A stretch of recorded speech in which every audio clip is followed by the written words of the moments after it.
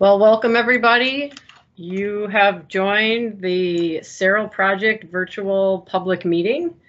And if you've joined us and you're on video, you should be able to see a cover slide. I have my screen shared that says the name of the project, our forest and project website. If I can get just a couple nods that you're seeing the ultimate presentation, that'd be good. Okay, great. Thanks, Martin. 2 thumbs up.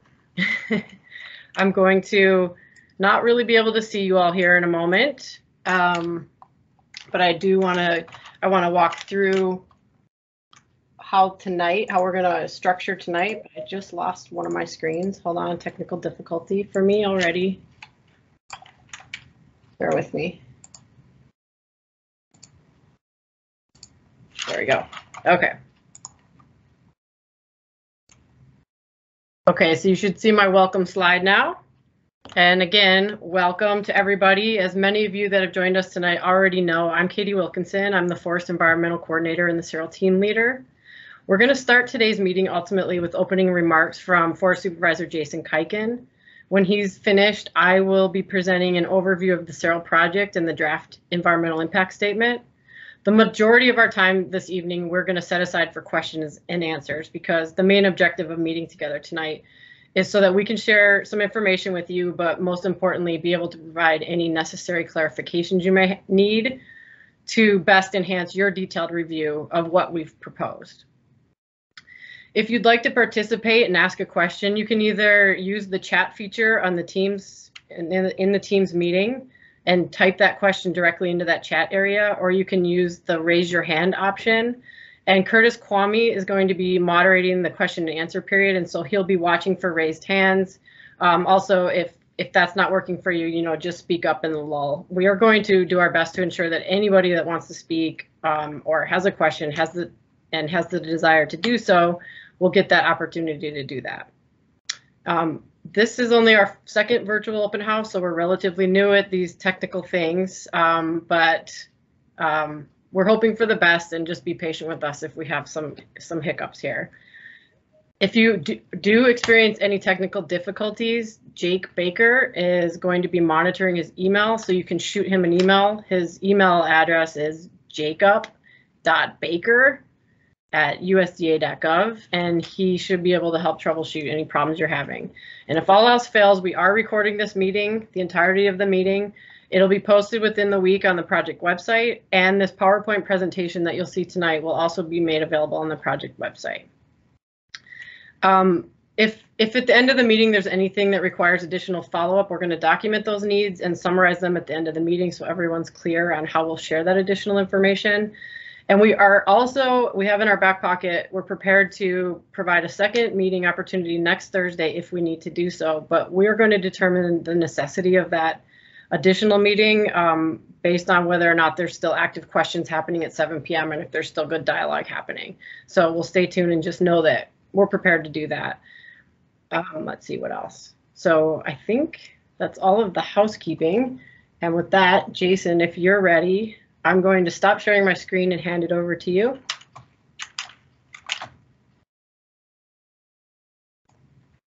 All right, good evening. I hope everybody can hear me. Can somebody give me a thumbs up? I lost audio the other day, or earlier today. So I wanted to start with just a big thank you. A couple thank yous. One is thanks to everybody for joining here today. I really appreciate you all coming on to this meeting.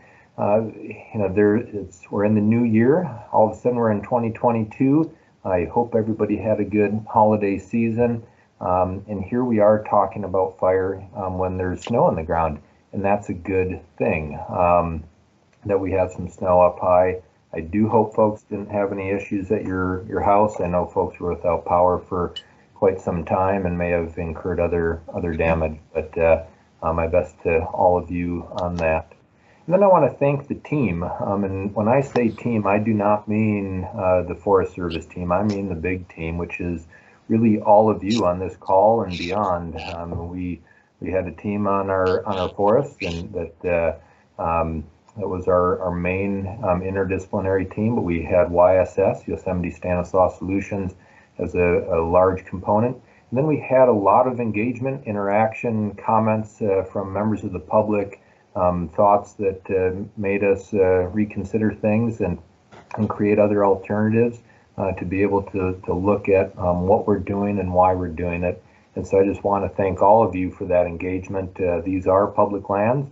They impact everybody on this call and many others. So thanks for being a part of this project creation and getting to where we are and where we'll end up as well.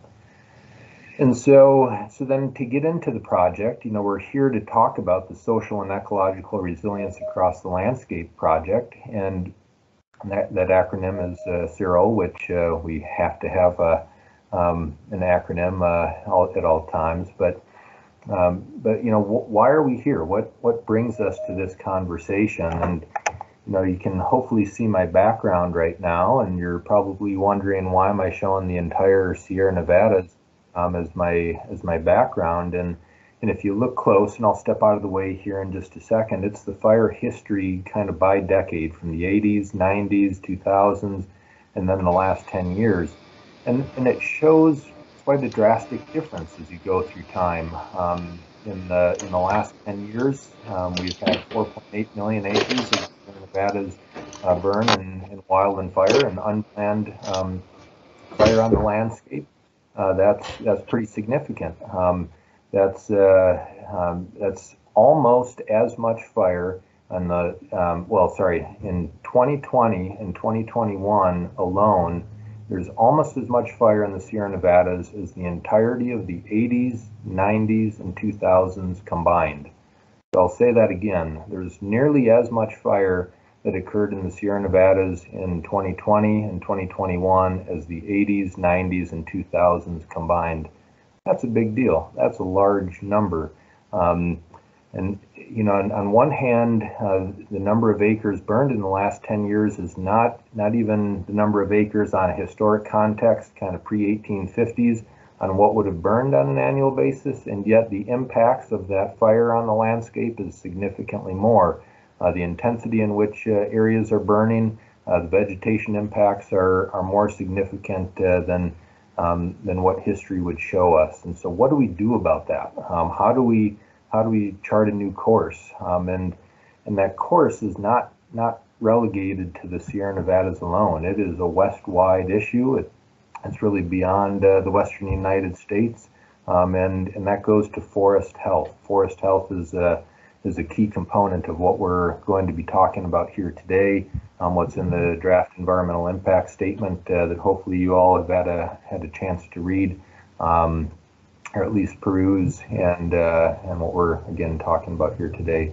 The other stat I'll leave you with is the Dixie fire. Just that single fire in 2021 burned more acres than all acres burned in the 1980s.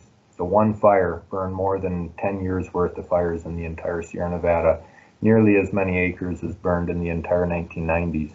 And keep in mind, the 87 complex was in the Sierra Nevadas in the 80s, and that one fire was more than all of that combined.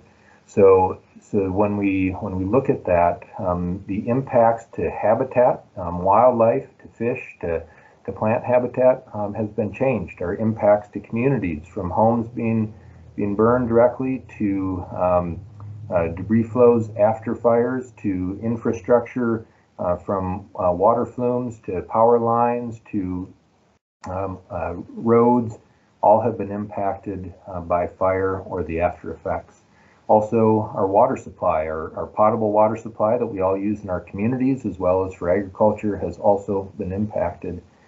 And so all of that speaks to this isn't one agency's issue alone. This is all of our problem to see and then to work to resolve, and that's where shared stewardship comes in.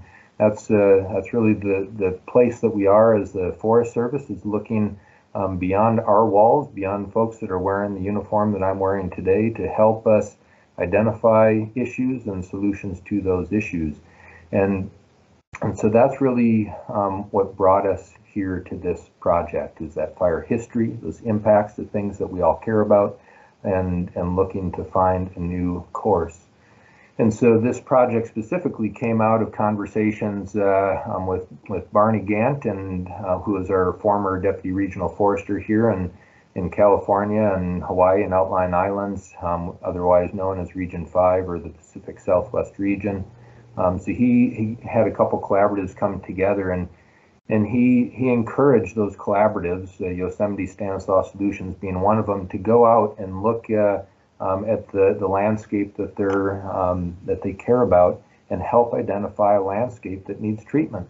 YSS came back with generally this area. We modified it slightly based on conversations to get to watershed boundaries, but it was YSS coming forward with saying this is an important landscape based on those communities being potentially impacted by fire, habitat, because there's a lot of California spotted owl habitat within this landscape, water supplies for ag use as well as municipal use and so forth. And so that conversation was also develop solutions together. Don't have the Forest Service go into a room and come out with a product later on. And so we've been working the last 18 months or so. I'm trying to remember when we started. Maybe it's been a few more months than that. I'm working with YSS and others to help create the proposed action that you'll see here today. And that's because this is all about working together across the landscape. So I want to thank everybody for getting us to that place. And so then I'm going to say, once we identified the location of this project area, we had to come up with a name. And the name says it all. This project is about the social and ecological resiliency across the landscape. This is not simply about our communities. It's not simply about the habitat. It's not simply about water supply or recreation opportunities that we all enjoy in this landscape. It's about all of it together. And so if we're looking at that large swath of interested parties and different values for folks, it's going to take a lot, especially when we're looking at 119,000 odd acres across the landscape, which is a pretty sizable area. And so how do we do that? How do we incorporate all of those values on a large landscape that's hard for the human brain to really understand all at once? We do that by using the best available science. We leaned into the conservation strategy for the California spotted owl in the Sierra Nevada, otherwise known as the California Spotted Owl Conservation Strategy that was signed in 2019, that looks at what are those habitat needs. We also looked at what fire risk is on the landscape and what that transmission rate to communities and things we care about, including power lines and water flumes and other infrastructure. And by doing so, we utilize potential operational delineations and risks to things within those pods. That's a way to delineate or to section off the landscape. From there, it was how do we protect those things that we do care about? And so as you'll hear in just a few moments, we're looking at different treatments at different scales at a faster pace, and that work was really fine-tuned to a degree with another model called Forces that we'll hear a little bit about. Those models help guide us, but then it's through our scientific knowledge, our specialists, and by our specialists, I don't necessarily again mean just Forest Service, I mean all of us looking together at what that data says to come up with the best proposed action possible. And then in the end, we're using the same known treatments that we've used on any number of other projects over the past 10 years, just at a larger scale. So we know what works and what's working. We keep improving on what those treatments are, what the prescriptions are, so that we can protect everything we care about and more. And so that is really what led us here today. Was a lot of work has gone into the last couple of years. We've engaged our research partners at Pacific Southwest Research Station, Rocky Mountain Research Station, from a number of universities and elsewhere to help us come up with the best project possible. My hope is that over the next few weeks, as you're reviewing this, you help us refine even more so that we can make this project not just something we can be proud of, but something that we can implement together so that our communities, habitat, and other recreation and other opportunities are not just protected, but enhanced in the long term, which is what takes me. I'm going to throw out the Forest Service mission statement, which is to sustain the health, diversity, and productivity of the nation's forests and grasslands to meet the needs of present and future generations. And I'm going to pause on one piece there, and that is the nation's forests and grasslands, specifically in the mission statement, is in lowercase, and that's because while I don't have any jurisdiction on state or private lands, I have some responsibility to work in that shared stewardship manner, to work to help enhance and protect those lands, be it on National Forest System lands or not. This decision doesn't allow for or make decisions on any of those state and private lands, but it does work to protect them. And yet we still need those state and private lands to work on similar projects, fuel breaks, shaded fuel breaks, thinning projects, maybe even prescribed fire, so that this landscape works as one. The landscape, the land does not know boundaries, so let's work together to make this the best landscape possible. And so with that, I'm going to turn to Katie for more information specific to the SERAL project. Again, thank you all for joining. Thanks for all your input so far. Looking forward to more.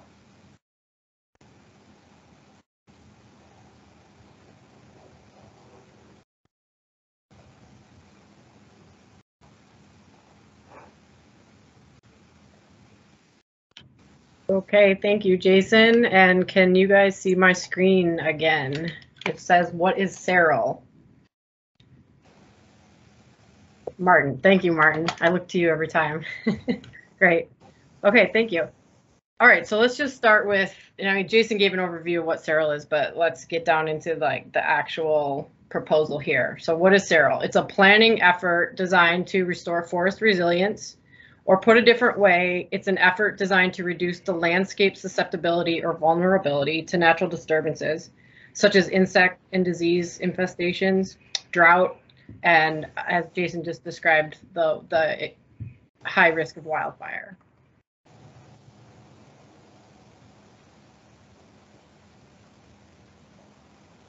Got a sluggish screen, 1 second. There we go. Jason just touched on this a little bit too, but I'll reiterate it. So how is SERAL the same or different from our past planning efforts? You're going to see tonight that we're proposing many of the same types of vegetation management actions that we have over the past few decades. There's nothing new in terms of the mechanism in which we're going to achieve our desired conditions. What's new about SERAL, however, is the scale of the actions that we're proposing, and that we've been working collaboratively with Yosemite Stanislaus Solutions to develop the proposed action. We've worked with a team of scientists and professionals who supported this effort and developed landscape condition metrics, which we use to assess both the need for treatment and where treatments are proposed on the landscape. We use Forces, as Jason briefly mentioned as well, which is a scenario planning tool which enabled the team to rapidly synthesize the suite of landscape condition metrics that were developed for this effort to locate and select proposed treatment areas in the project area. And we also used potential wildland fire operational delineations, or PODs, as Jason mentioned, to inform implementation, prioritization, and strategies. Where is SERAL? SERAL is centrally located on the Stanislaus National Forest. It's fully located within the Yosemite Stanislaus Solution Collaborative area, which is the yellow area displayed on your screen in the map. It's located south and east of the North Fork Stanislaus River and north and west of the North Fork Tuolumne River. And the project area is almost entirely to the north and west of Highway 108, which is a small linear red line that bisects this map here. This is a 118,800 acre project area, which spans portions of the Calaveras, Miwok, and Summit Ranger districts of the Stanislaus National Forest. But about 80% or almost 95,000 acres of those 118,808 acres occur on Forest Service lands. And the suite of actions that we'll discuss today that we're proposing in the SERAL project are located primarily on Forest Service lands.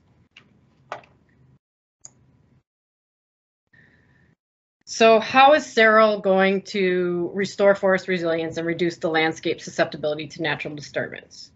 Our proposals aim to restore the landscape to better mimic historic conditions or the natural range of variation, NRV, which some of you might hear. And to do that, the SERAL project needs to increase forest heterogeneity by restoring the proportion of different sizes and densities of trees across the forested area to closer within the natural range of variation, as I just mentioned. We need to reduce tree densities. We need to increase the relative abundance of fire-tolerant and shade-intolerant trees. We need to reduce and maintain low levels of surface and ladder fuels. We need to apply and reintroduce fire to the landscape at larger, more regular intervals. And we need to respond to natural disturbances which result in tree mortality rates exceeding what was naturally occurring. There's other needs that work collectively with the need to restore forest resilience. There's conservation needs. So what are those conservation needs? We need to retain large, old, and structurally diverse trees and snags. And we need to reduce the spread of invasive non-native weeds from existing or new infestations. There's also social needs. Those are to provide provide economic opportunities to local communities, such as wood products, and maintain safe access to public lands. So what are the actions that we're proposing to meet all of these needs of the SERAL project? That we're proposing forest thinning, which would be conducted via timber harvest operations, biomass removal, or mastication. We're proposing fuel reduction treatments, which would be conducted via mastication or piling and burning. We are proposing a network of fuel breaks to be constructed and then maintained via timber, and that would be achieved via timber harvest, biomass removal, mastication, or hand thinning and piling and burning. We're also proposing prescribed fire. We're including the proposal to salvage dead and dying trees. Again, that would be achieved via timber harvest and biomass removal, and hazard tree abatement, also achieved via timber harvest or felling. Ignore the biomass removal there. And lastly, we're also proposing to conduct some invasive weed control and eradication techniques. And as you can see, none of these specific on-the-ground actions that we're proposing are new. These are things that everybody's used to the forest doing. So what alternatives are being considered? The SERAL team worked collaboratively with YSS and other entities to develop and consider 3 iterations of proposed actions and a no-action alternative. Alternative 1 was developed, as I mentioned, collaboratively with YSS, and it applies the management approaches and conservation strategies presented in the California Spotted Owl strategy that Jason talked about. It also includes 33 individual proposed forest plan amendments, which adopt the management approaches and conservation strategies included in that California Spotted Owl strategy. Those 33 plan amendments apply specifically to Alternative 1 and only within the SERAL project. So in other words, they're project and Alternative 1 specific forest plan amendments. And the suite of amendments include new additions to the forest plan, as well as some that are just modifications to existing plan content and or that eliminate portions of or full plan content. Alternative 2, as I mentioned, is the no action alternative, meaning nothing is proposed. Alternative 3 is most similar to the objectives of Alternative 1. However, the proposed actions were modified to comply with the current unamended forest plan direction. So those proposed project-specific forest plan amendments included in Alternative 1 are not included in Alternative 3. And lastly, Alternative 4 was developed in response to the suite of perceived public concerns that were submitted during public scoping. And like Alternative 3, it was developed in compliance with the current unamended forest plan. The most notable differences of Alternative 4 include a static 20-inch DBH limit to all forest thinning treatments, with few exceptions, no mechanical treatments in California Spotted Owl packs, no salvage of insect and disease, drought, or wildfire killed trees, no hazard tree abatement, and no herbicide use or control to eradicate non-native invasive weeds.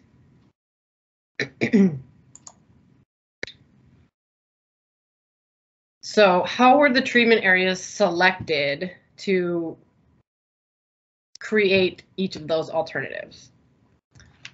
We used modeled fire effects. We selected areas where modeled fire effects were most negative and where forest structure was most departed from reference conditions. And that was informed by 2 of the landscape condition metrics that were developed for our effort, and those are the expected net value change and the resiliency departure metric, which we can talk about in more detail if people desire. We selected treatment areas and applied treatment acreage targets that were informed by an NRV-based restoration assessment to determine the need on the landscape, and we did not exceed those acreage targets. We selected areas, we intentionally avoided selecting areas within owl nest stands or on private lands. The forest thinning proposed treatment areas were targeted into areas dominated by conifers with diameters greater than 6 inches and canopy covers greater than 40%. The fuel reduction proposed treatments were targeted into areas that contain smaller conifers or larger conifers but with open canopies, hardwoods or shrubs, and where slopes are less than or equal to 45% and where they were located within 250 feet of a road. So the treatment area was limited. We also only selected areas within California spotted owl packs that were most departed from reference conditions as informed by what we refer to as the CSO departure index. Again, another metric that was developed for our SERAL effort. Alternative 1, further targeted treatment and constrained treatment to allow treatment areas to be selected in only up to 100 acres per California spotted owl pack. Alternative 3 alternatively did not allow treatment selection in California spotted owl packs located outside of WUI defense and threat zones. And alternative 4 did not allow treatment areas to be selected within any area of a California spotted owl pack.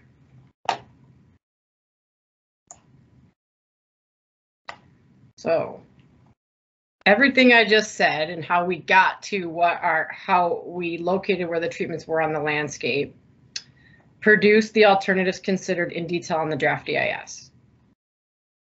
The table you see on your screen here summarizes each of the proposed activities, how that activity will be achieved or the mechanism that will be used to achieve, where each type of activity is located, how each activity is connected to the restoration needs of the project, and then the estimated acres for each activity among the alternatives. So I know a lot's here, but we'll just quickly walk through them because I think it'll help explain what we're doing and answer some questions that have been informally fed to me. So first row, forest thinning. Forest thinning is achieved via timber harvest operations, biomass removal, or mastication, as I mentioned previously. These treatments are located in dense conifer stands where average diameters of trees are greater than 6 inches and canopy covers are greater than 40%. And forest thinning is used to increase heterogeneity by restoring the proportion of different sizes and densities across the forested areas. It will help us reduce stand densities and it'll increase the relative abundance of fire tolerant and shade intolerant trees. And while meeting all of those ecological needs and goals, it will also provide wood product. Alternative 1 would conduct forest thinning over the most acres in comparison to alternative 3 and 4. And I don't have alternative 2 displayed here because I'll remind you that's the no action alternative, so that's essentially 0. The additional acreage of forest thinning in alternative 1 is due in most part to proposing more treatments in California spotted owl packs than is possible under the current forest plan direction. Similarly, alternative 3 only allows treatments to occur within California spotted owl packs located within the WUI defense or threat zones, and alternative 4 proposes the least acres of forest thinning of all the alternatives, largely because we do not propose treatment in California spotted owl packs at all. And for those interested, there are 53 currently mapped spotted owl packs in the project area, which equate to almost 16,000 acres. So this is a large proportion of our project area. Moving on to fuel reduction treatments, the second row. Those are achieved primarily via mastication or piling and burning. Fuel reduction treatments are located in areas with small conifers with average diameters less than 6 inches, conifers with diameters greater than 6 inches, but with lower canopy covers less than 40%, in areas where oak shrubs or other herbaceous vegetation occur, on slopes less than 35%, or within WUI defense zones, or within within WUI defense zones or within 250 feet of a level 2, 3, 4, or 5 road. Fuel reduction treatments reduce and maintain low levels of surface and ladder fuels. And as you can see, the proposal varies very little for fuel reduction treatments among the alternatives. It's pretty similar. Moving on to fuel break construction and maintenance, we achieve the construction and maintenance of fuel breaks using the full suite of treatment mechanisms, depending on the location of the fuel break. So a fuel break might be constructed using timber harvest, biomass removal, mastication, hand thinning, or piling and burning. The network of proposed fuel breaks were delineated by our local fire and fuel staff, and the fuel breaks were located and chosen to help support the goal of returning fire to the landscape at a large scale and at regular intervals. The same fuel break network is proposed for each alternative, which is reflected in the table there. So the next row says follow-up prescribed fire. And what we mean by that is that wherever forest thinning, fuel reduction, or fuel break work has occurred, follow-up prescribed fire would occur where necessary. So this will help to reduce and maintain low levels of surface and ladder fuels, and it'll also further support the large-scale prescribed fire being regularly applied to the landscape. Those acres are not mutually exclusive, so they essentially equal the preceding 3 rows. The last column, or the last row that says prescribed fire, this is prescribed fire that would occur in areas where no other treatment has been proposed, and therefore fire is the primary treatment. Presently, these particular prescribed fire acres are limited. You see that the acreages are low because it's not safe or operationally feasible to burn much of the project area without preparation, mainly the other proposed vegetation treatments that we're proposing. In order to treat the acres we ultimately desire with prescribed fire, we want to get fire on the landscape across the whole project area. The other primary treatments that I've just discussed are needed in order to prepare the landscape to receive such a scale of broadcast burning. But collectively, SERAL is designed to achieve that goal. So here's a similar table, but what I'm showing here is a second suite of proposed treatments that we also considered. These additional proposed treatments were designed to respond in a intentionally limited manner, to future natural disturbances which result in tree mortality rates exceeding the natural range of variation, or to maintain safe access to public lands. This table again summarizes each of the proposed activities, how that activity will be achieved, or the mechanism that will be used, where each type of activity is located, and when that activity would be authorized to occur, or the trigger for it. So we'll walk through this table similar to the last. The first row, we propose the salvage of insect, disease, or drought-killed trees. And this would occur via timber harvest operations where and when the following conditions are met. For example, we have intentionally limited the area of potential insect disease and drought-killed tree salvage to areas within 0.25 miles of level 2, 3, 4, and 5 National Forest System roads in mixed conifer fir, mixed conifer pine, or pine-dominated areas with large conifers greater than 6 inches in diameter and located outside of packs and outside of proposed wild and scenic river corridors.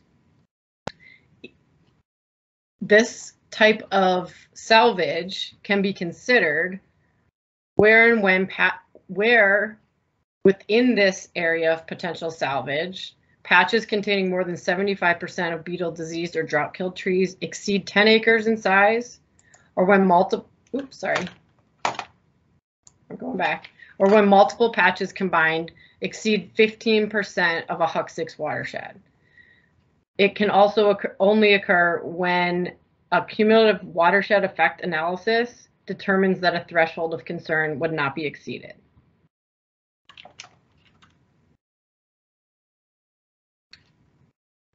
So the area of potential salvage, where you can consider the salvage of insect disease and drought-killed trees, as defined there in the where, equals 37,243 acres. But that does not mean we're going to salvage 37,243 acres. All of those other conditions must be met, and including some additional not itemized here. But what I do want to point out is that much of those 37,243 acres overlap with the other proposed treatments that we discussed on the previous slide. Only 2,416 acres of that potential salvage area are unique areas that don't contain any other proposed treatment. The next, the last thing I want to point out about that row, a salvage of insect disease and drought-killed trees, is that both alternative 1 and alternative 3 consider and propose that treatment, but alternative 4 does not propose the salvage insect disease or drought-killed trees or wildfire-killed trees or hazard tree, as you see here. Okay, so moving on to salvage of wildfire-killed trees. That would also occur via timber harvest operations where and when specific conditions are met. The salvage of wildfire-killed trees is only allowed to occur in up to 500 acres per HUC6 watershed, with a maximum of 300 acres in the project area, and only within 7 years of the ultimately signed decision.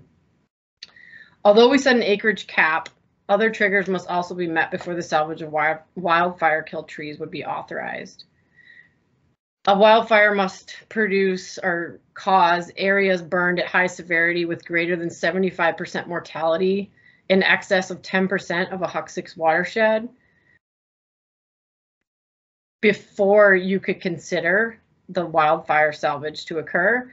And similar to the last row, the threshold of concern must not be exceeded once the cumulative watershed effect analysis is conducted. Where and when wildfire, as you know, may occur is unknown. So the extent to which wildfire salvage may overlap acres of other proposed treatment areas is currently unknown. The last row in this table is hazard tree removal, and again, it'll be achieved via timber harvest operations or felling to abate the hazard. And SERAL proposes to authorize hazard tree removal along 285 miles of National Forest System roads traversing public lands in the project area when any tree identified as a hazard following current standards and direction occurs. The area where potential hazard tree could be removed almost entirely overlaps with the area where salvage of insect disease and drought-killed trees may be considered, just to get a visual of where that would be.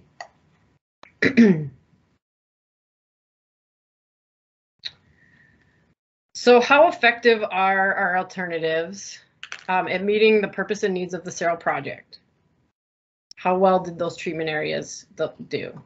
We conducted post-treatment modeled assessments of how well each alternative did. And alternative 1 clearly and best met the each purpose and need of the SERAL project.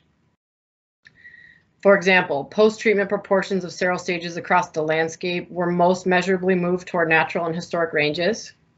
Alternative 1 was most effective at reducing both the total acreage and the proportion of conifer forest in the high-risk density-related mortality category, reducing it from 61% to 26%.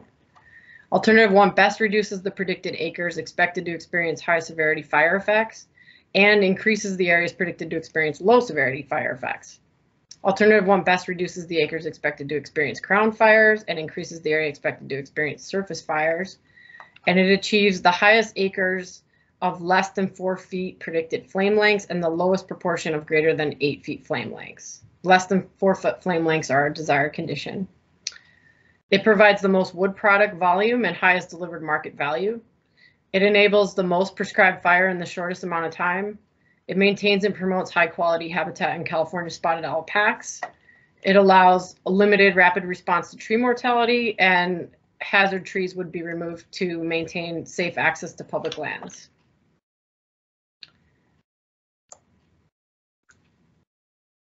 Alternatively, alternative 4 was the least effective at meeting the purpose and needs of the project. And we believe that we anticipate that the effectiveness is further diminished by a few other factors associated with the proposed actions, which I'd like to share with you now. So for example, we expect that the 20-inch static DBH limit, no treatments in California spotted owl packs, and no salvage or hazard tree removal will collectively impact the feasibility of implementation and the wood product that would be available if alternative 4 was selected. The proposed treatments in alternative 4 are more costly. They'll require more resources, which could likely delay implementation and extend the timeline to complete the suite of actions. And most importantly, applying prescribed fire at the scale that is needed and proposed is dependent on the other proposed forest thinning, fuel reduction, and fuel break treatments being implemented and completed prior to applying fire. So these other treatments provide the critical landscape preparation to ensure prescribed fire is operationally feasible and applied safely.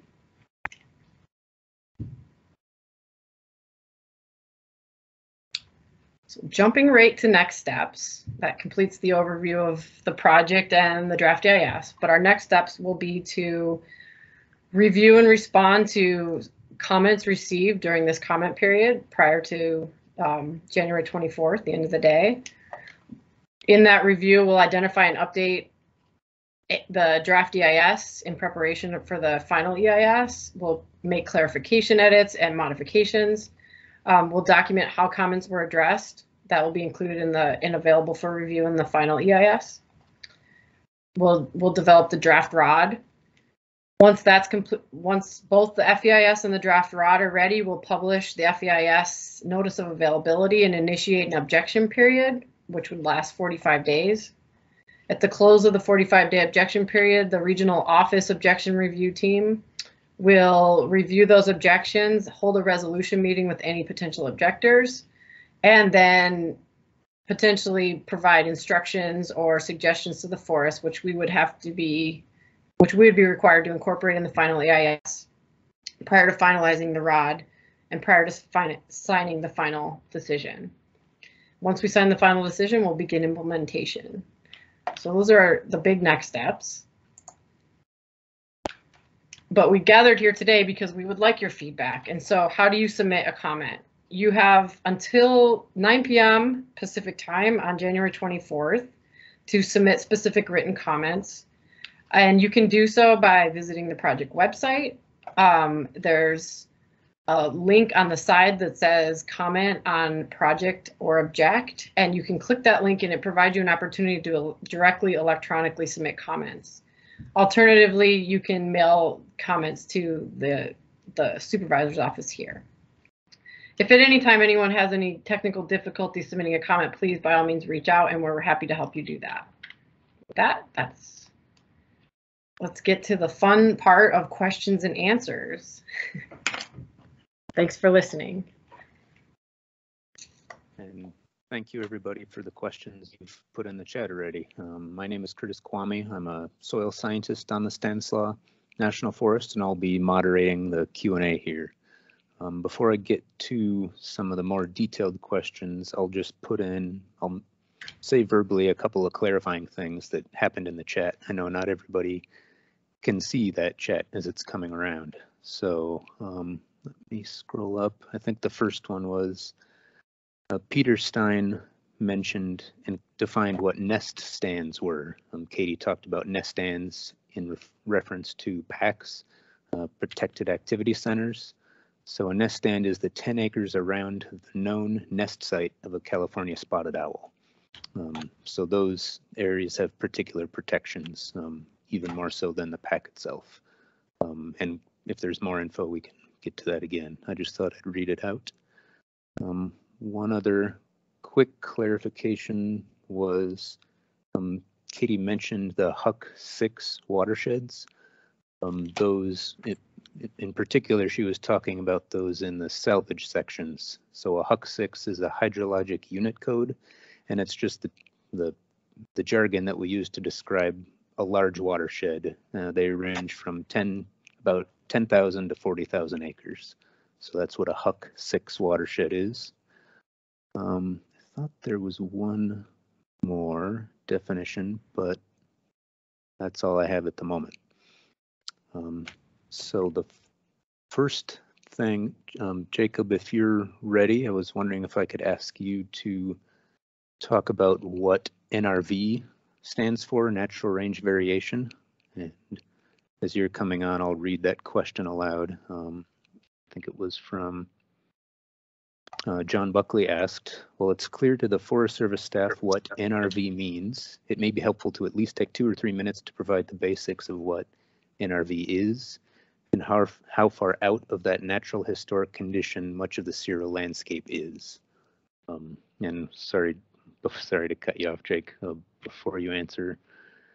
Folks, please continue to put questions in the chat if you would like to do that. Otherwise, you can start raising your hands and we'll get to you one at a time, but it might take a while. So keep your hands up until we call on you, but I promise we'll get there. Thanks. Go ahead, Jake.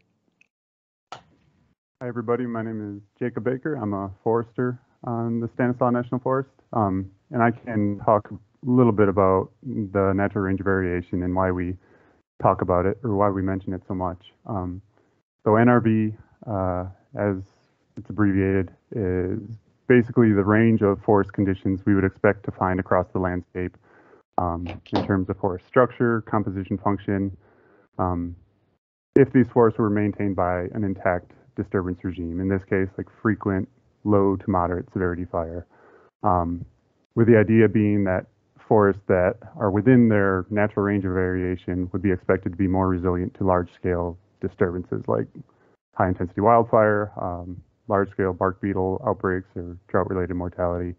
So we're using NRV in this project as like the basis for our desired condition across the landscape.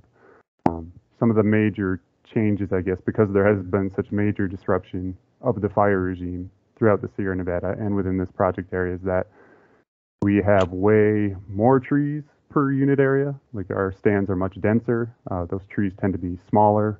We have way fewer big trees, and there's been a number of other changes.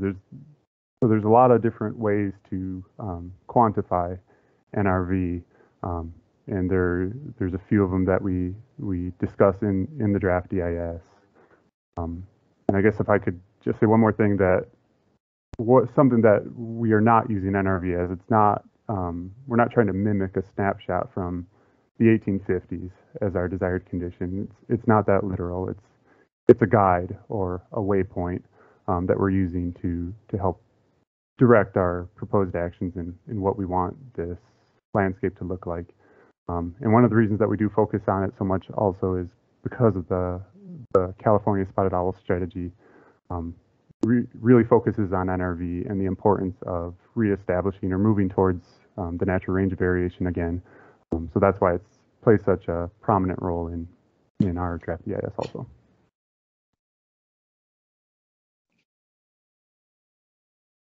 Great, thanks, Jacob.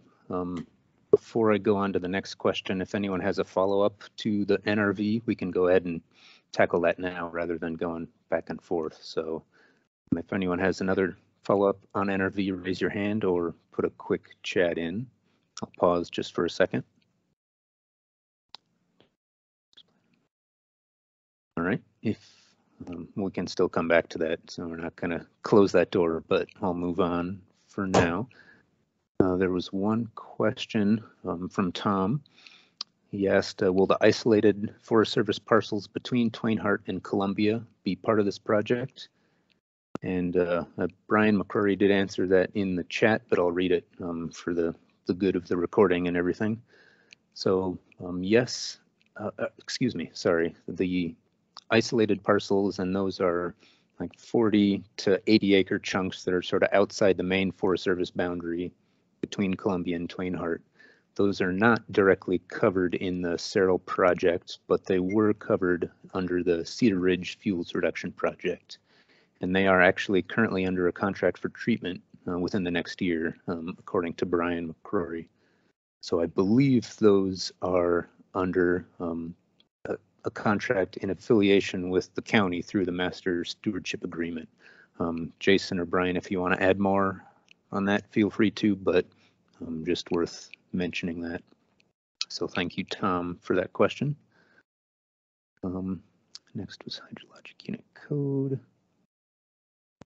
So another reading question from the chat. Lisa asked, what is the proposed treatment for the majority of the watershed areas in the SERAL landscape? And Tracy answered the treatments are what Katie described in her presentation.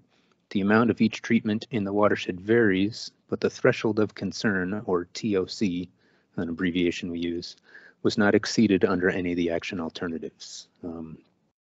So a little more there. There are tables in the draft EIS that line out the amount of acres that are being treated in the whole project area, but you'd have to look at the map, other maps that we have in the documentation to see relatively what is in each of those hydrologic unit code watersheds. We make the GIS data available for those that are interested, but I know that's a little above and beyond what most folks are interested. So, so next, is it okay to put Lucas on the spot? If you're on camera, give me a thumbs up there. But John Buckley asked, Lucas may want to explain what LIDAR is, and that stands for Light Detection and Ranging, and how it is used to model treatment needs for various areas, and how it was used to model the effects of different forest treatments. So Lucas, are you good to talk about LIDAR a little bit? Thank you. Sure. Hi, I'm Lucas Wilkinson. I'm the GIS coordinator for the Stanislaus. As Curtis said, LIDAR stands for Light Detection and Ranging, and in simple terms, it's an airplane flies over the whole landscape with a laser that can measure the distance to the ground and to trees and to all objects that it hits, and it measures all of those distances as it flies across in like a grid pattern. So basically we get a detailed map of the contours of the surface, and then we can also map where each individual tree is and the height of each individual tree. And we recently got an acquisition across all of Tuolumne County and the entire Stanislaus with the help of, or through Tuolumne County. And the main way that was used in this SERAL project is in the development of two of the metrics that we used for the modeling. The main one being the Resilience Departure Index. So that was created from folks at the University of Washington, and what they've done is identified reference sites in the Sierra Nevada that have a more natural fire regime, a restored fire regime, so that they've experienced lower moderate severity fires on more of an expected fire return interval. And so those are considered sites that represent the conditions that we're trying to achieve.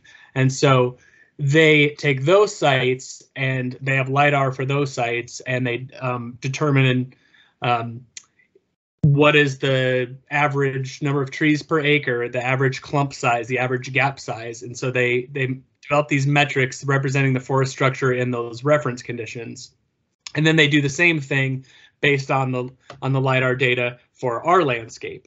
And so they can look at, how many gaps are there, how many groups of large trees are there, and by comparing the reference stands to the SERAL stands, and looking at the difference between those, you can develop an index that shows you where your current conditions are most departed from those good reference conditions. And so that was the Resilience Departure Index.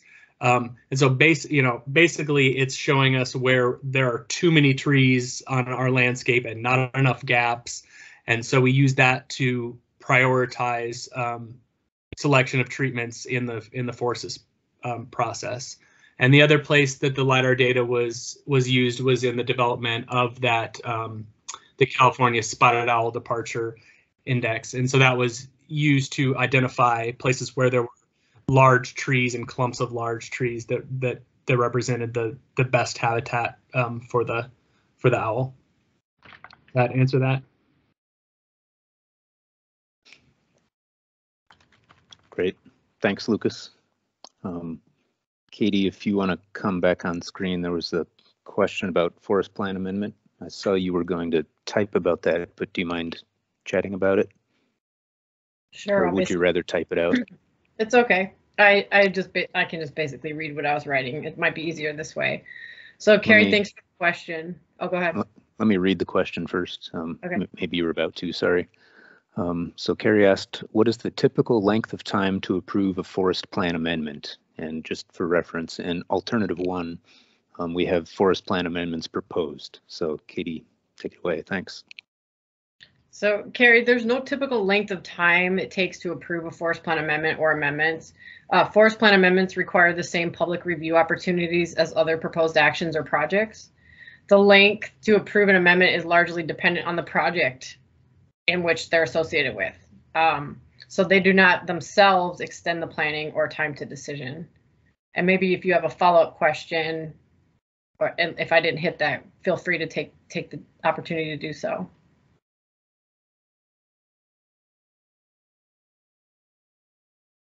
I should have probably also add, so I can't give you like an estimate of how long it takes. For SERAL, I don't anticipate the forest plan amendments themselves causing a delay or contributing to any lengthier process than the project as a whole.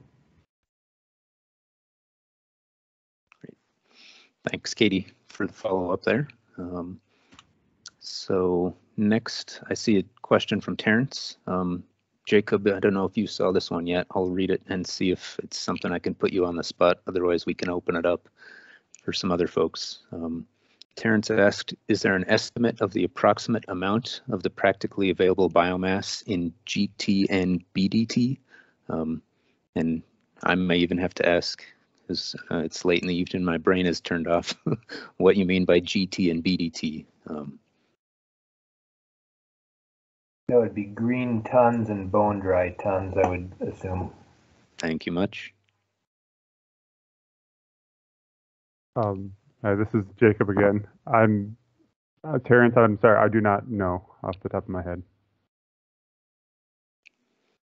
So that may be something that we can get back to you on, Terrence. Brian, jump in if you do know anything. Otherwise, we will make a note of that and try to provide that maybe at the next public meeting, or if I'll put my email in chat if you're willing to email any of us on the team, including myself. We can get you an answer to that maybe within a week or so. Thanks. I'll type my email in chat and then look for the next question. Yeah, I'll just say, Curtis, this is Brian McCrory, timber manager on the forest. That on page 71 of the draft EIS, there is a CCF estimate of biomass in alternative 1 for total volume in CCF. So if you do have your own conversions for bone dry tons, that you could reference that CCF number. Great, thanks, Brian. What page was that on again? Page 71. Thank you.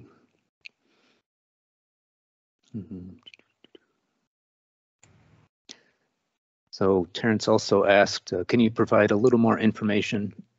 Excuse me. Can you provide a little more information context on the Cedar Ridge Fuels Reduction Project? So in the chat, I posted a link for any of those that are on the meeting now. Otherwise, you could go to our Stanislaus, just Google Stanislaus National Forest, and on the left, there's a planning section, and next, I believe, is forest management or projects, something to that effect. And under there, you can find the Cedar Ridge categorical exclusion that was in decision memo that were signed, I believe, in 2018 or somewhere around there. So it covered mostly areas around to the north of Cedar Ridge, but also covered those isolated parcels between Columbia and Twain Harte. So those, let me pull that up. One second. We covered different fuel reduction treatments in those isolated parcels, including, sorry folks, bear with me.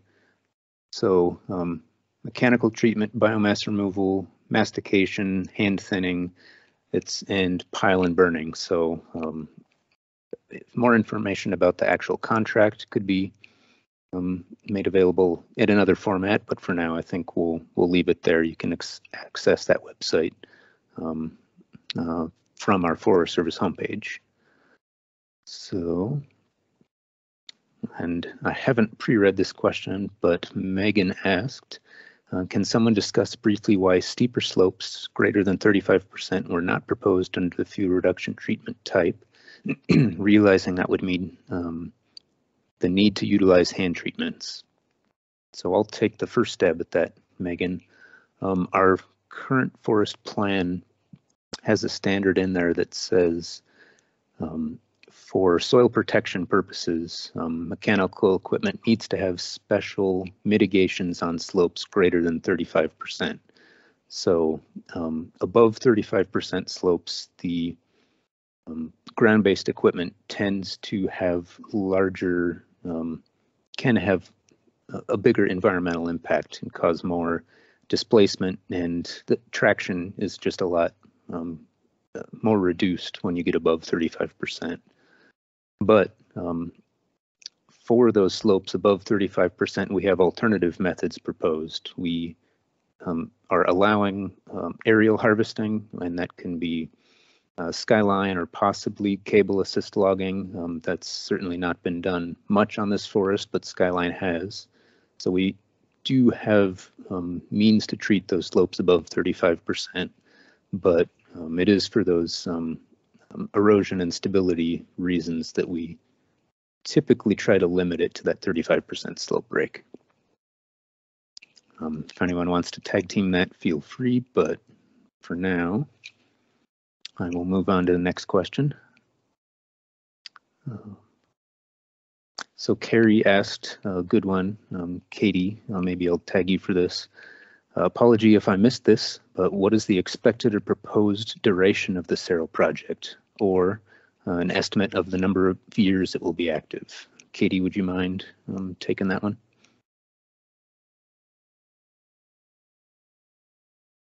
Actually, I'll take that one, Curtis. So in terms of the length or estimate and time that it'll take to achieve the project, our baseline is that we're working off of is to complete mechanical treatments within 7 years. That's initial treatments. We are looking for fuel breaks to do maintenance over time with this decision. So we would do the initial fuel break in that 7 years and might continue to maintain it in years 8 and beyond. So that's one key point. But then prescribed fire, we're wanting to implement all the prescribed fire necessary for those initial treatments within 10 years. Now that does depend on some windows of opportunity, but we're trying to have this project be based on allowing fire back in the landscape. These are fire-dependent ecosystems, and so trying to create those treatments so that we can apply prescribed fire at more times during the year in a safe and effective manner. So that's one key point there. But 7 to 10 years for all the main treatments, with some maintenance after that is the main answer.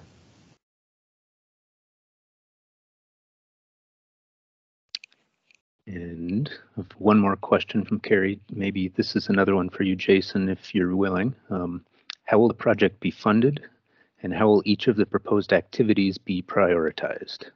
That second part of that question might open up to the rest of the group there. Mm-hmm. No, great questions. So how will the project be funded is a variety of different sources. We have received California Climate Investment Funds for some of the initial work, including that LiDAR acquisition and some surveys and so forth, as well as some other grants outside of the Forest Service. And really thankful for CAL FIRE's engagement on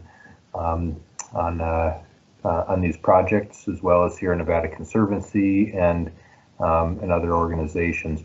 Also receiving some appropriated funds from Congress, so that's another source, including special bills in the past, and then we're hopeful from the infrastructure bill recently passed that we're successful. We're pretty well suited, and we're raising our hand for some of those funds. In addition, there's going to be timber receipts that help to pay for stewardship items. So When we have a timber sale that has some economic value, we apply some of that value to doing additional fuels work, to improving roads, and so forth. So those are the three main ways: external grants, appropriated funds from Congress, as well as timber value. And then how are those treatments being prioritized? So we did a prioritization process using those potential operational delineations, or pods, and that created kind of a first step, or a first glance at what those priorities are. And those there's 17 total pods, and they're prioritized 1 through 17. There are some conversations yet to be had based on how that model went, and then where some of those funds are. So Cedar Ridge is in priority 13, and that is a huge priority. So in all likelihood, that would be stepped up in a priority order based on conversation. And then we would be looking at what those treatments are and how they relate to things we care about, and would be discussing internally and externally about what those next areas are. But we will continue to use science and modeling, as well as a conversation with interested parties, to see where we go and how we go there. And that's not just within the SERAL area. We're always looking for those next places that we go on the landscape, and even though we're really excited about this, trying to see how we continue doing work on the landscape.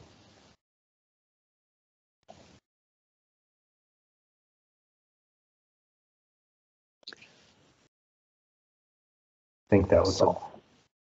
For the second part of that question, Katie, did you have a map of those pods you wanted to share real quick? If you don't have it available, I think I might. I apologize. I thought my screen was sharing. I had it up the whole time Jason was talking. I'll share it right now.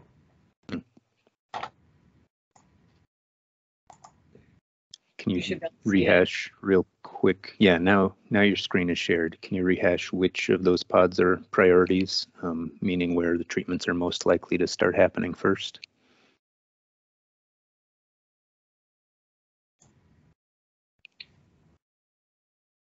What Jason was just talking about, the numbers that displayed in these pods is the order of priority. So he was talking about pods 1 through 5. He mentioned pod 13, which is where the Cedar Ridge project area is. And so this is just the visual.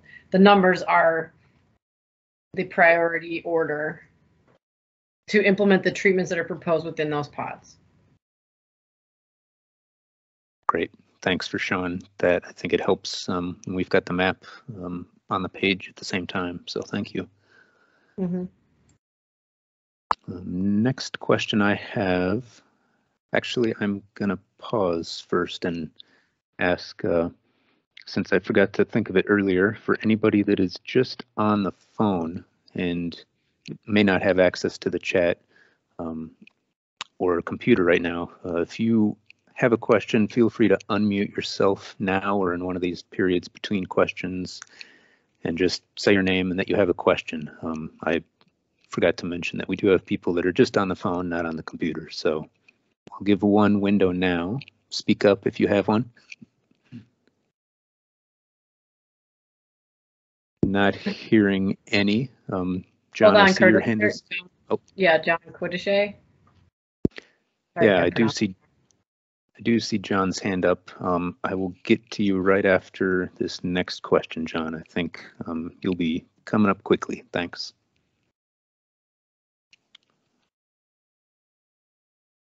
So the next question I had, I scrolled away from it. Sorry, bear with me.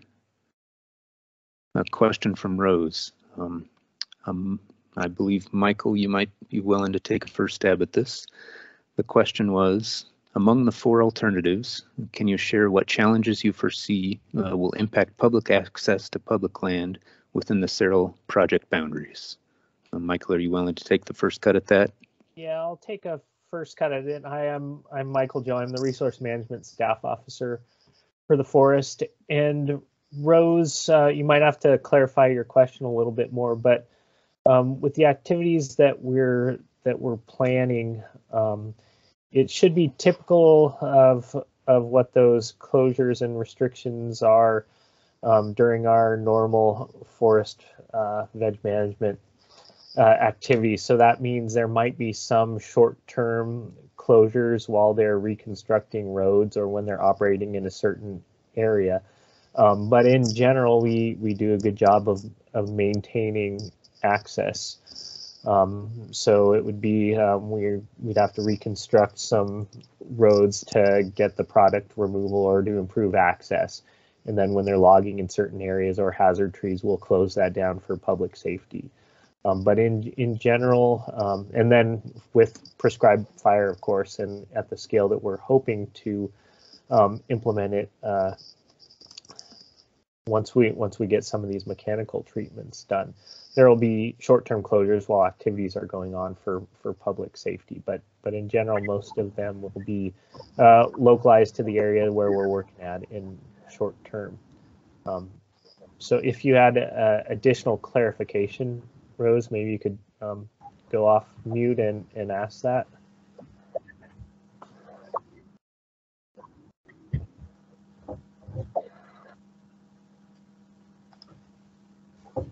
That answered my question. Thank you.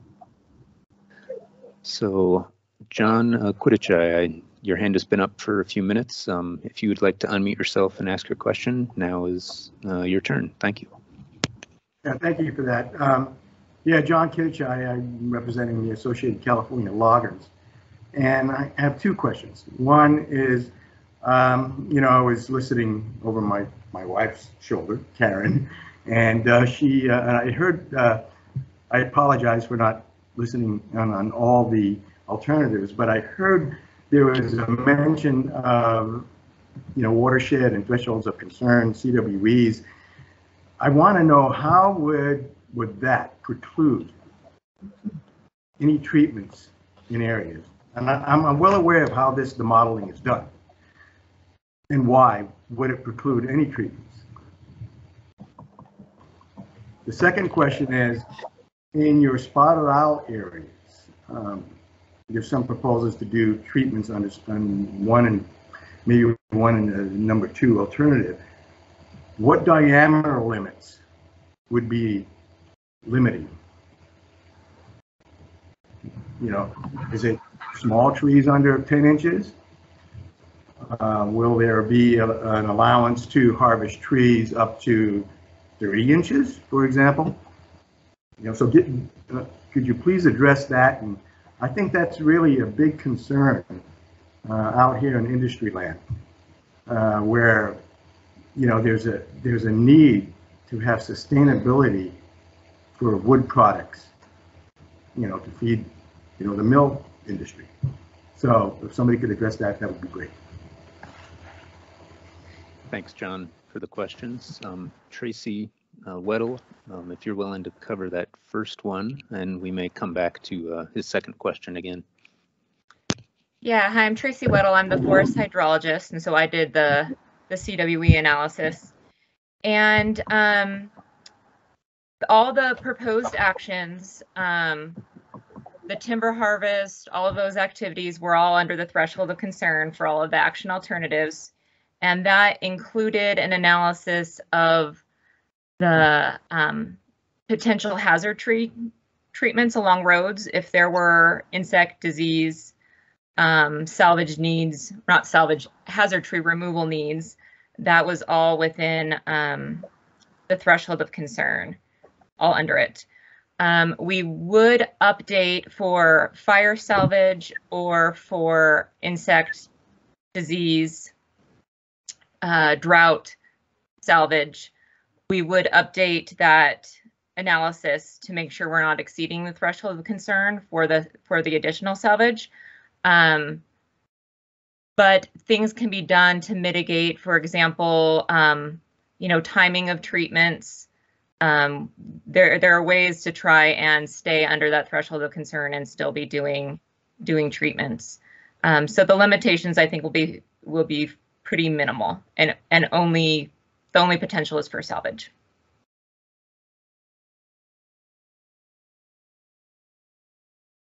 Did that answer that? Just to follow up to question, John? that comment you made, So you're talking about just in the road zones where that would be applied, where these thresholds of concern is. What about outside those areas?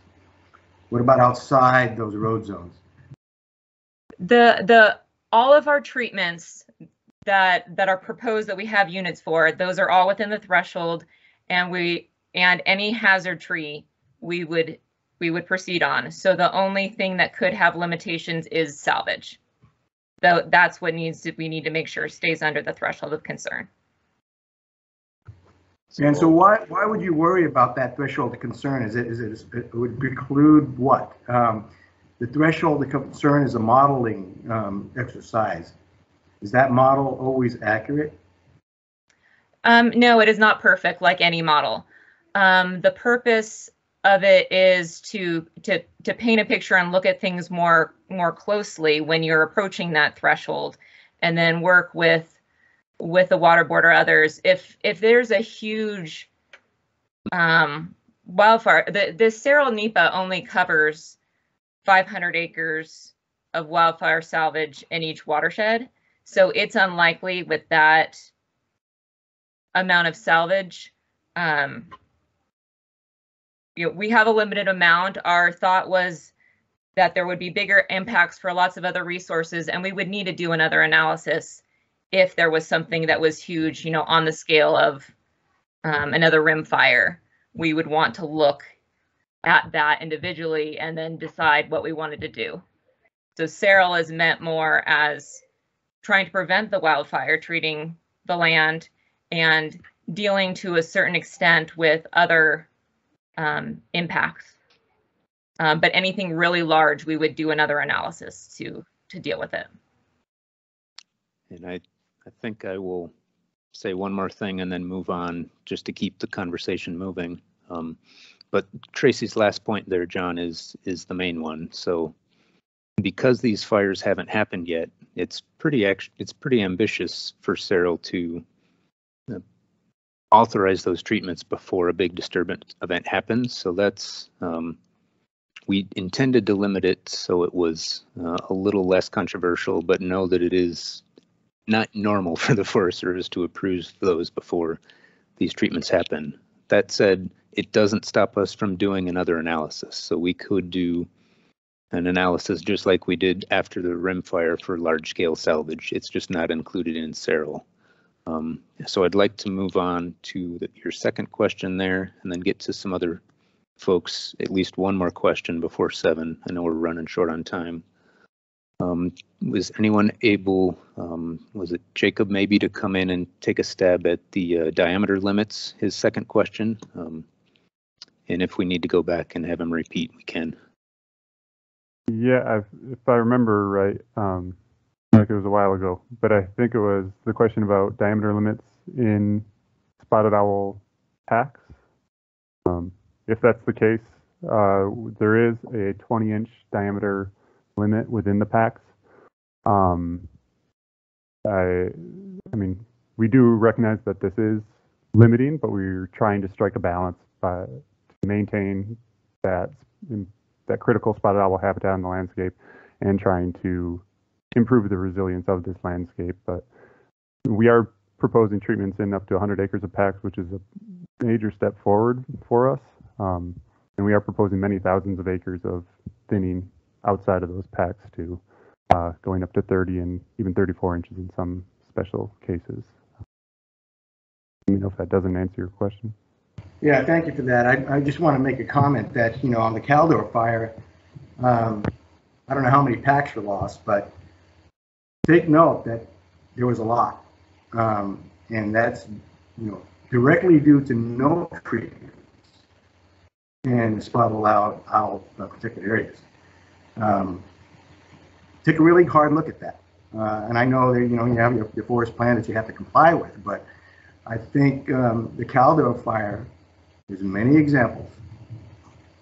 Drive up Iron Mountain Road, MET, you'll see firsthand what happens when you do not treat in spotted owl areas. You lose the packs. So that which you are trying to protect, you're destroying. That's it. That's my comment. Thank you. Thanks for that. And yeah, feel free to, I'm sure you will submit comments during the comment period here for the DEIS. It's something that we will consider. I'm going to go to Pat Haley next. You've had your hand up, but before you unmute there, Pat, I just want to say we are running up pretty close to 7 o'clock. So Pat, you may be the last one of the evening. Katie says, and we'll, after Pat is done, we will have a second Q&A session next week. So we will send out additional info there. If folks are not able to attend that Q&A session, please, we'll keep this chat open. So feel free to type your questions here, and then we can do maybe a written responses to your questions and make those available. For now, though, I think we'll start with Pat, hear your question and see what time it is after. So go ahead. Thanks. Hello. First of all, thank you for all you do. We're out in the Twainhart area, South Fork of the Italian, South Fork of the Stanislaus near the Italian Bar Bridge. Property owners here. And, you know, as we talk about the health of this forest, you, I think, primarily indicate the drought and the pine bark beetle, obviously. But do any of you know about, or can you talk about, the geoengineering, solar radiation management, the manufactured weather that's sprayed over our mountains almost every day? It may be out of your purview, I'm not sure, but I would sure like to know if any of that is taken into account when we talk about the health of these forests. The aluminum, the barium, the strontium, all the metals raining down in the air column, changing the pH of the forest, making the forest and the trees extremely more volatile. It just seems to me that there can't be any legitimate discussion of the health of these forests without first addressing the manufactured weather that's going on over our heads almost every day. Again, that may be out of your purview. Maybe you do know about it. Maybe you don't. Maybe you can talk about it. Maybe you cannot. But if you look up, it's pretty plain to see. Geoengineering it's here almost every day. So your comments, please. Jason, I wonder if you'd be willing to mention things there. Otherwise, I have a couple things I could say about watershed condition and how the monitoring data I know we do have. So I would say that's generally outside the scope. That's not an activity we participate in, but appreciate that comment. And so then, Curtis, I'll turn it back to you for general watershed condition. But thank you for that comment. And this is not an intentional dodge, Pat. Just I think I'll just say that we don't probably have good information on some of that, but there are things that we have monitoring data for, like ozone and pH changes in water bodies. Those have been monitored over time. I'm not an expert in that data, so I won't try to comment on it, but we know that there have been changes in high elevation lake pH and ozone levels over time. So those things do affect, ozone does affect vegetation, but the other information I think we don't have expertise to speak to. So that, if you have a follow-up, feel free. Otherwise, I will maybe look to another question. And well, I've lost. I completely understand.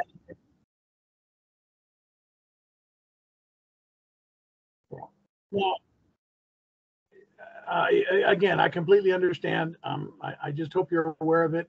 I wanted to kind of get it out there for comment, and maybe hope some others will get interested and look into the geoengineering. I don't know that there's a way to stop it, but it certainly is affecting our forests and our firefighters and the health of our forests and all of us. Yeah. Thank you. Thanks for the comment. And this is going back a little bit. It looks like we might have time for one more. Jason, this was about the ESD. Just jog your memory. John Buckley asked, because the YSS stakeholder group is so concerned about protecting forest communities from high severity wildfires, the group has supported the possible consideration of an ESD. That's emergency. Well, I'm going to let Jason do that because I've forgotten at the moment. Can Jason explain what an ESD is and why he may propose an approval of one for SERAL? No, thanks for that question, John, and prompt. So an emergency situation determination historically has been used post natural disturbance, generally around fires, sometimes hurricanes or other tornadoes in the east and other natural disasters. In this case, what we're looking for with an emergency situation determination is that fire prevalence on the landscape and how we are essentially running out of time to change that trajectory. And so every acre counts in order to reduce risk of wildland fire spreading to things that we care about. And so based on lots of conversation with Yosemite Stanislaus Solutions, as well as internally and with other external partners, we're seeking input from the public on whether or not this project should utilize an emergency situation determination for a component of the project. And it's what that component is are the fuel breaks within the potential operational delineations or pods 1 through 5. So those 5 top priorities that generally are right along that north side of Highway 108, right in and around communities of Twain Harte and Sugar Pine and Miwok and Cold Springs and going up towards Strawberry and Pinecrest. All of that is to try to get as many acres accomplished as soon as we can, to put in those fuel breaks, to have them in a state that if we would have a fire, maybe this summer, hopefully not, that we could best protect those communities. So that's the intent there. It would be a newer thing that we can or would be utilizing nationally. But the intent is that these fires are continuing to grow. Our communities and habitat are being impacted, and we're looking for ways to reduce those impacts. And again, looking for feedback on that request. That's not something I can unilaterally make a decision on. That has to go to the Chief of the Forest Service in Washington, D.C., who's Randy Moore, who formerly was our regional forester. So we're continuing to have conversations with the regional office and Washington office on that as well.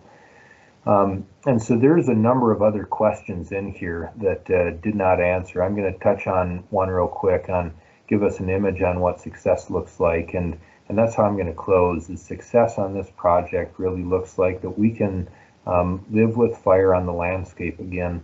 Not that we're ever looking for unplanned fire on the landscape, but this landscape was built around fire. If we can do the treatments necessary from thinning and fuel breaks, from prescribed fire and mechanical treatments, we can best allow fire to